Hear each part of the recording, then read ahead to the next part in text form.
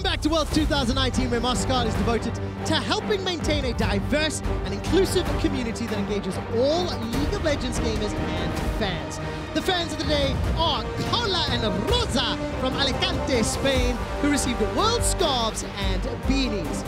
Maybe they'll get more to celebrate later, as their beloved Fnatic are fighting for a spot in the semi-finals. That's a big maybe right now, because Fnatic just lost game 1. As many of you know, I have a puppy, I don't like cats, and I don't want to see more cats. This is a personal bias. Way to make it all about you. Well, I'm here and I'm talking. I got the mic. I like cats. What would you guys like to see with draw? Fnatic have side selection. They went blue side, and they've already banned the Kiana. So we expect FPX to ban Xayah, because it actually puts Rekkles in a weird spot where he might need to show, at least for Worlds, a new AD carry that can then unlock a more playmaking support from Hylissang. Garen Yuumi is a lot harder for Fnatic to play in this matchup.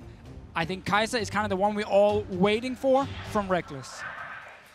Does this get locked in? Rekkles has played Kai'Sa once during the summer split. It was a win. He went 7, 2, and 11. He has not played it at the World Championship yet, and it is locked in to applause in Spain. And it's so important for the series, because if they didn't take it here, FPX would have locked into Kai'Sa, forced Fnatic into something like Ezreal maybe, and AD carry just not as strong as Kai'Sa right now, or into Garen Yuumi again, which does not always favor Fnatic. Completely agree. They had to take it away here. FPX following up very quickly, though, with the Gragas this time for Tian. This is one of his biggest playmaking champions. It definitely signals that they want to have a similar game plan to what we saw last time around.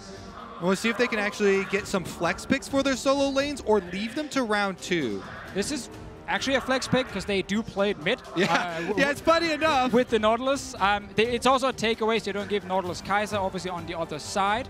Ooh, instead Varus. They're going to see if they can actually win this bot lane pretty hard. They do have the possibility to counterpick support as well, to guarantee a super strong early matchup, and then try and shut down Fnatic's bot lane. I also really like Varus for FPX, because it gives them CC inherently in the bottom lane. So if they send people down there, Tian, Doinb, start going, they can start up these fights themselves and have plenty of things at their disposal. Plus Varus, very strong lane phase that they can try and work off of. And next pick here for Fnatic, kind of obvious with the GP, was banned away in the last game. It is one of the best blind picks you can take.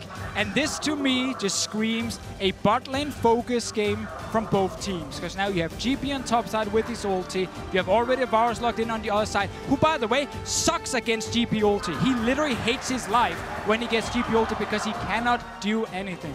And you just add another Twisted Fate ultimate on it as well. It's globals on globals here for Fnatic. Everybody's got access. Well, if you see a bunch of access, you want some denial, Deficio. Tahm Kench will be there. Definitely has been the recipient of a lot of nerfs, though. Still a very strong, sets up still a very strong lane for FPX. Just a bit more safety as well against a lot of champions who want to go kill you. Also, as we've seen, the LPL teams will use Tahm Kench to dive towers. You go in, you use the Devour just as a tower aggro reset. You have a lot of extra damage now in the lane phase. The Tahm Kench Tongue Lash actually pairs super well with Varus. Very easy for them to combine and hit both of the harassment abilities. Well, as we enter phase 2, Hylissang finds his signature picks in Pyke and Rakan taken off the table. There was a hover over Yasuo. That's now been removed from the pool as well. And we need to find out what this final ban from Fnatic is before we move into phase 2. Jungler as well as support needed to be locked in for Fnatic, with Gragas off the table. Elise and Lee Sin still open and available. They were the signature picks we're anticipating for the junglers this series. Yeah, I'm not expecting anything new or exciting, like a new or spicy from Broxah in terms of his jungle pick. I really like the bans here with Yasuo and Kled, because they can be flexed in both solos. And I think Vladimir, to try and get scaling, or Kayle, against GP, saying we know we will not have a global ulti, but we will then have something that can at least scale into the late game with us. And also buy some of that time in the team fight. The ultimate going to be very, very big here, as we've seen already. Nice hover, even though they already have Kai'Sa. I will say, though, if this Kayle does not go top, I think it might be a mistake from FPX, because then you actually give over a lot of freedom to Fnatic to roam and make plays. I think it has to go top lane, and you try and leave it as an island, basically. It definitely doesn't feel like a Doinb champion. I would say that is definitely going to be GimGoon, but we shall see until the final pick. Yeah, he played it once so far, and that's about it. Alistar, though, Pyke, Rakan banned away, tons of playmakers gone. Of course, expected again with Broxah that we get one of his comfort picks. This is a lot more like the Fnatic we want to see. AD carry bot, playmaking support, and then they have a strong early game jungler here that can pair up with the support to create chaos. A lot of options now being flicked through for FunPlus. We'll get an answer of whether this Kayle is going mid lane or top lane once we see the final lock-in. Doinb has already run the Kayle once in the group stage, 5-1 and 3, and it looks like he'll do it again. Actually, if they wanted the scaling to come from the top side, it would have been that Vladimir pick. They would have locked that in because it's a good matchup into Gangplank later on. But here we go. We're going to get the Gnar. As we've seen, you can try and whittle him down as well. Again, how are they going to answer so many of these globals towards the bottom side when Doinb is on this Kayle? Not going to have a lot to say about the mid lane priority, which has determined. Exactly. I think we're going to get a very different game from FPX early on. Like, they will not be as proactive with setting up these big plays bot lane. I think actually Fnatic has now gotten, for them, a very comfortable draft in terms of how they like to play the game. Tons of CC coming from support. They can actually play around bot side and leave Bwipo alone top. This should be a game where Fnatic can dictate the early game around bot lane. Exactly. These are almost ideal champions for what you would theorize for the Fnatic side. Let's see how they play out on the Rift, if they can even up our series here and take it 1-1. Well, the fans in Spain and everyone watching here in Europe wants to see that happen.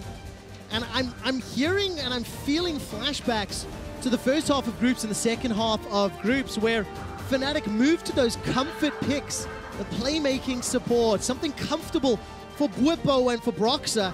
And we saw such a marked difference in their performance. Now we need to see it happen when the pressure is turned up against FunPlus Phoenix to Fisher. One of the big things for Fnatic, they're great when they have a clear game plan, easy to execute, where they have playmaking champions for Broxah and for Hylissang. That's what they have in this game, so it's back to comfort for this team. Now just quickly, as we're loading up, I do want to take some time to look at the numbers between the first half of the group stage and the second half of that group stage, where so much criticism is given to the clutch performance from Fnatic and so much praise to their victories over SKT and RNG.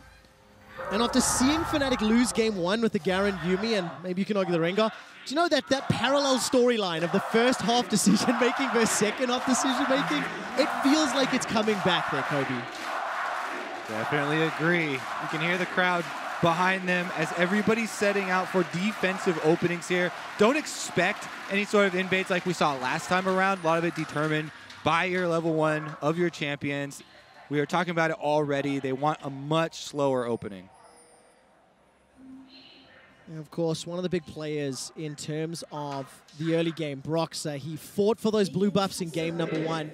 He was one of the difference makers as we moved into the second round, Rob. And you can see his kill participation, K+A, going from 0.7 to 5.0. Yeah, last game, you know, he was against an Olaf in the early game as Elise, so he's not winning that matchup. He didn't have a support to back him up because Yuumi was stuck in the bot lane. So it made it very difficult for him to actually play the game without any lanes he could really play around. Delayed invade this time from Fnatic. They're hiding around the corner.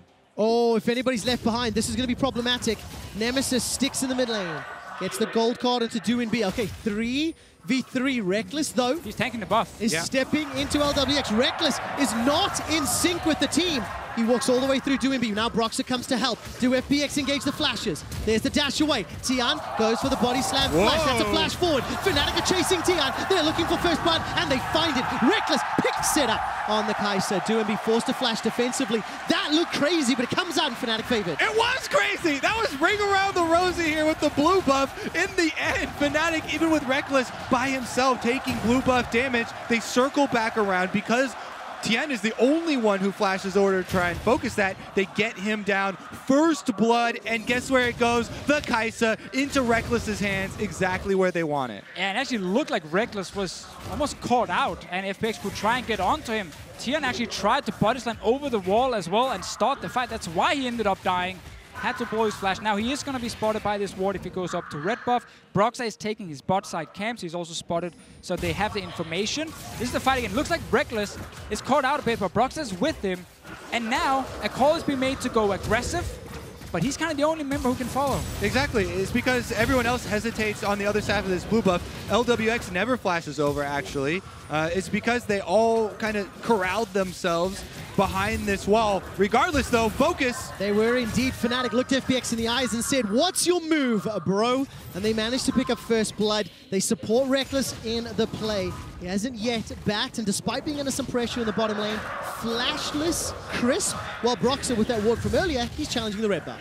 He's taking that. We know bot side, Varus, Tahm, Kench will win early. Alistar is not really a champion before he gets a few levels under his belt. Bwipo playing very aggressive top side.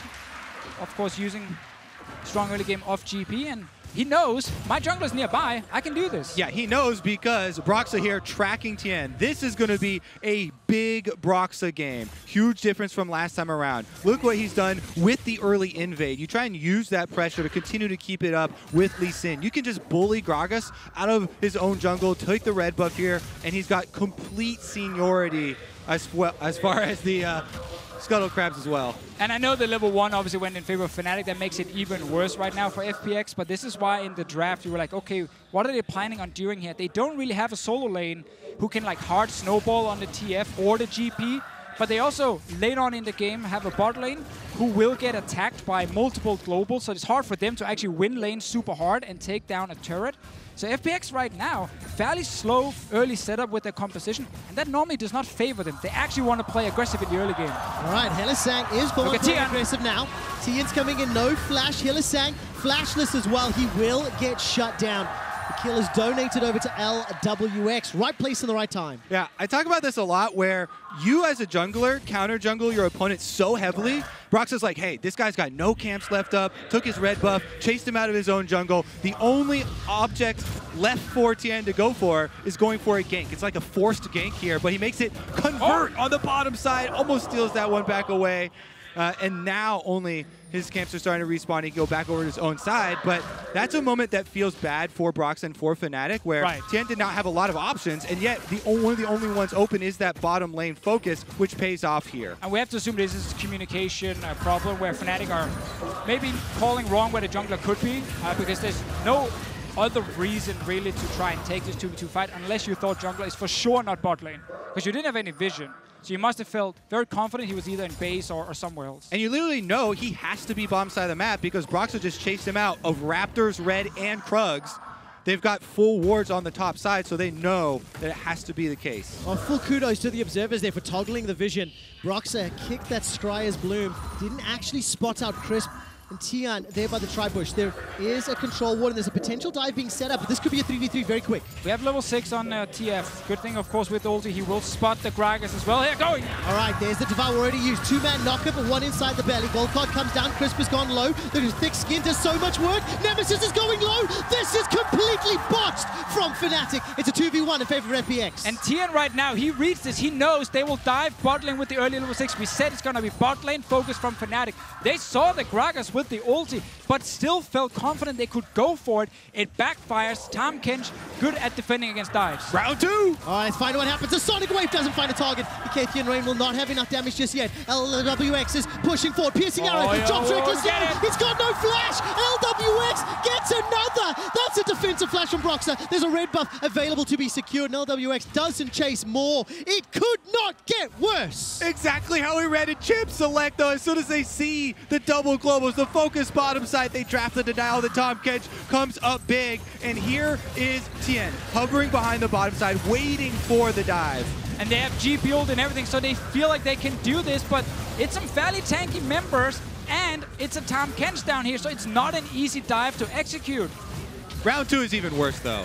So here's another look at how they try and go in. Push the wave. All or nothing, man. It is all or nothing. And they get nothing. Sonic Wave misses there. They know they have to run out of the tower aggro. Then the turnaround here. Crisp stays on the front line long enough to get the tongue lash. Relies on the gray health, allowing LWX to flash forward, finish off the kill on Rekkles. And let's just give so much credit to this bot lane from FPX. They got criticized during the group stage for not performing as well as they could. But here, they get the early push, then they know there's going to become a big wave. We might get killed under this turret, but our jungler is here, and we can outplay it. And they actually do. Multiple kills now for this Varus.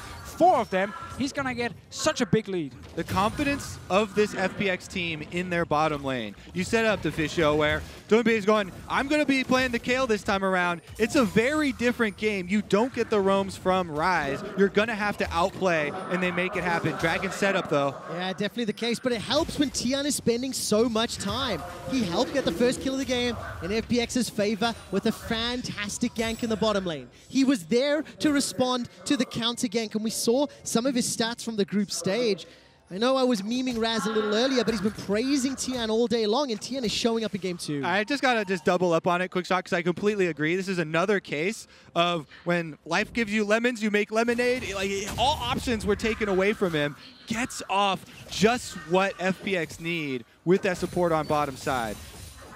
I think next step for Fnatic is unleash Nemesis again. You must try and do the same thing you actually just did, because you want to try and snowball this, but it's the obvious choice for you. This time around, though, try and invest a bit of vision into the enemy jungle on bot side first, so you have full information of where Tian is.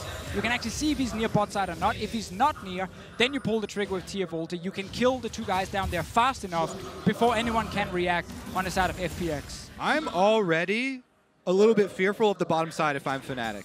This is a 4-kill Varus now, almost to a Blade of the Ruined King. And you got to know Tian is going to be hovering bottom side, because both teams are well aware of where that focus can take place.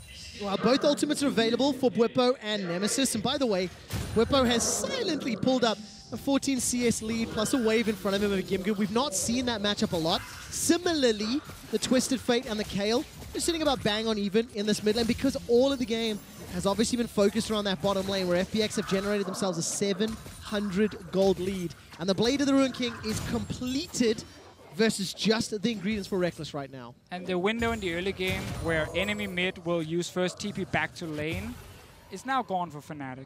Next time around, Doinb could have saved his TP. Just as I'm about to say the point, he actually decides to go back to lane. He wants to try and make sure he can get to his first item as quickly as possible. And they are doing Drake, so that's why he ends up TPing back. So he can push mid now and potentially go join his team. Fnatic can't then contest. It does mean, however, he can't answer a potential dive in the bottom lane. All right, so conceding the Dragon, as well as some pressure in the middle lane. Taking a look at Rekkles and Hylissang, they're going to be able to catch that wave. Every time Tian moves to a lane, I get nervous. And he goes in for a small engage here, but instantly gets turned around. Chain of Corruption already thrown down. So that's going to be a trade of ultimates. LWX for Hilly. We've already established 2v2. This bot lane from FPX, super strong. Then you add on 4 kills, of course, kind of helps a little bit. And now you also have stopwatch on your Tahm Kench. So it gets even harder to actually go kill them. That's it, 4 kills making it even harder. That's the analysis we've been missing to Fisho. Glad I can deliver it. Back to the show. But then you know, 5 kills would be worse. What do Fnatic have to do? Do you want to see them shut down LWX? Like we talked about already, the TF, the GP, they've got the ultimates. We just saw a teleport back into that mid lane, but there doesn't seem to be an opportunity presented that Fnatic are pulling a trigger on. It's extremely difficult right now to find an easy opening. Normally, again, you want to push together, then get deep vision on one side so you know enemy jungler is not there, and then you can threaten the play on bot side. Worst case, you just get the turret because you force them away from it and don't actually go for the kills. That is one way Fnatic can get some gold on Rekkles. I don't know if going top is going to be an answer for them because they're already farming very well. Here's my idea for Fnatic. I really want them to try and use Nemesis ultimate to actually attack Tian. You want to find this enemy jungler, find the Gragas. He is a possibility for a kill here. If you can get Broxah to invade with the extra global that they have because Doinb used the teleport on Kayle back to mid, maybe that is an opening they can get. So it's going to be a fairly slow herald here, but they know they have Bwipo sitting top, kind of going even with GimGoon. I think FPX can go in and actually contest this. At least make Fnatic rethink if they should actually kill the herald or not. Well, Tian and Doinb are around. The wave seems to be pushing towards Bwipo top, so GimGoon may be able to respond. Nemesis, I don't think he's yet thrown down that destiny. GimGoon's about to Gnar out. Bwipo already eats the oranges. He's running for his life. Flash is available to him. GimGoon's about to Mega Gnar, and the Rift Herald looks just about a reset. Bwipo escapes with his life. Tian steps in and secures it. That's just bullying Fnatic out. Didn't get it. However, I mean, he got the kill on it, yes, but didn't get the eye. Let's see if they stick around. Right now on the minimap, you can see them playing Defend the Eyeball, but bottom side, the money off the turret plates going over to the FPX side. Tian's going for it. He rushes in. But this is just amazing for them because Fnatic, they feel like they don't have any good options. So they start the Herald, despite not having full push top lane. It was a very even setup, and they could actually trade against each other. They only had push mid when they started it, and Tian was back in base. But this also means FPX knows where the enemy jungler is, they know where TF is, so they get time to push in the winning bot lane and get a bunch of plates. Fnatic, they feel like there's no easy play in the playbook right now, and FPX, they're in control. Yeah, it feels like a lot of the questions have answers, and it's definitely all credit here to FPX because of the way that they played the early game on bottom side, that they're able to come up with these answers. Hey, what are you going to do about Twisted Fate teleporting on your bottom side with Gangplank ultimate? Well, Tahm, Kench, we're going to outplay. We have the Varus ultimate to set up kills. Gragas is here. They're going for an offensive play. They are indeed. Chain of Corruption already comes out. Hylissang actually will use Tian to taxi to the tower. But the Devour from Crisp comes in. Just another fantastic dive. Nearly 2,000 gold in the lead for FPX. It doesn't feel large at this point, but it's the way the lead is coming about. And now with the Rift Herald being thrown down, Tower First Blood being secured, a Mountain Drake in the back pocket, FPX are in absolute control this early game. Yeah, they're in full control, and they're not even playing their signature style because they have a more defensive scaling mid lane. Let's see bot lane. And if you're a fan of Fnatic, you should be worried because the signature style is being played and it's not yet working. LWX has survived for now. Bwipo completes the teleport. The cannon barrage comes out. Defensive flash from Nemesis, and Bwipo's running for his life. Hill is making his way forward. Got no flash available to him. Broxah manages to find Doinb. How did you do that? Tian body slams over the wall. The chase isn't done yet. Bwipo's looking for GimGoon. GimGoon's about to make a Gnar out. He flashes away to safety. Fnatic are somewhat split. Hilly's looking for a target. Thus for 1 versus 1. And the parlay sends GimGoon away. What? Oh, they're re-engaging. Hylissang has gone far too deep, but the ultimate will buy just enough time. Tongue Lash available, that will tag one. GimGoon comes over, Gnar into the wall. The rest of Fnatic were maybe looking for a tower. They were not with their support, and Fnatic donate the 7th kill. Ended up splitting up here. Multiple members stayed in the bottom lane, chasing the Gnar, and then Hylissang was like, great, we won the fight. I can maybe put a ward into the enemy jungle. Ended up getting caught out and giving up another kill here. Man, that kick from Broxah. That made my eyes go huge, quick shot, because that was a Kayle with ultimate available. Yet Fnatic burst him down with ult available before he can actually get it off. And I thought it was going to be a critical moment, but even given that, it's a 1-for-1 trade as Broxah went down, and then getting the straggler kill there on Hylissang at the end just means that they've got full control over River. There is no support back out here with early wards for Fnatic, so this could be very quick. 2 mountains for FPX, which greatly enhances their group later, 20 minutes in. Let's see if Broxah can steal it. Not even gonna try. I think the double Mountain Drake is so key here because later on in the game, Fnatic can try and split up the map, leave the GP versus the North and have the TF in the other side lane, you know, he's full AD, and actually abuse his ulti to then create a numbers advantage somewhere. But with the double Mountain Drake, the fact you're going to go Rage Blade on your AD carry, you're going to burn down this Nashor so fast if you're FPX. Exactly. It directly attacks one of Fnatic's win conditions, which is buying time, spreading, and trying to pressure. If you don't have that time to buy, because FPX can just group on Baron and force so insanely fast with extra true damage. Here we go. Oh, does Hylissang know how much he's bitten off? 4 members of FPX coming to reply. I think he figured it out at the end. I have gone too far. It went too far, and Hylissang concedes the 5th death of the game. This is a little bit of Hylissang on brand. Coin flip player at times. Has been known to overcommit, and now there's a gold card landing onto GimGoon. Rekkles will chase forward with the killer instinct and continue to chase. Down. Can't get in range. That boomerang play does so much. The re-engage. Tian and FPX snipe Rekkles under the tower. They get the top tower. They extend the gold lead. And this game is already feeling over. It's all going crashing down for Fnatic. Quick shot. FPX full steam ahead once again. Their duo side gets the top tower. They're focusing towards a dive on Nemesis and Broxah now as well. Oh man, run away, run away! FPX, the debate, the discussion, which FPX are we going to see? The summer split, the team that was 1 win away from the most dominant LPL team in history, or the group stage one that had very questionable plays. I just want to quickly remind everybody how many international games the FunPlus Phoenix players have played. Before today started, it was 7, including the 2 now. 9 international games played apiece across the board, and they are not skipping a beat in their first quarterfinal. For everyone counting, by the way, there was a tiebreaker in groups, so those are all this year. There we go. Unbelievable stuff for FunPlus, and obviously now it's up to them to extend this lead further and be 1 win away from match points. And we already talked about how this draft from them, it's very different from what we normally see, and it's just fantastic to see them actually execute it again. Fnatic probably regret not, disengaging, not actually committing to the dive when they saw the Gragas there. But that kind of started the whole thing for FPX here. Let's see what happens around mid. TF has used his ulti. Yes, indeed. Gold card has been primed for Nemesis. I'm waiting for the targets. This is a 5v4 for the time being. Broxah has the potential to flank, but he has been spotted out, as you mentioned, Deficio. And now GimGoon, no flash available, but he does have the Mega Gnar. Manages to find one into Hilly. Hilly will, however, find Crisp.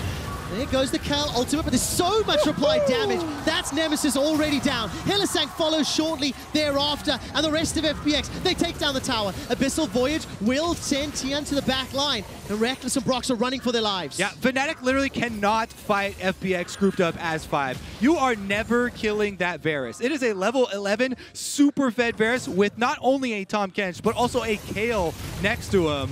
And that is FPX just moving ahead as 5, completely bullying this team. In fact, they have to play their team with the spread.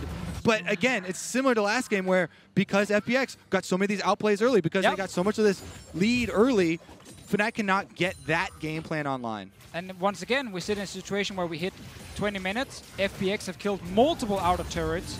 They have so much map control, and Fnatic, they've only gotten 1.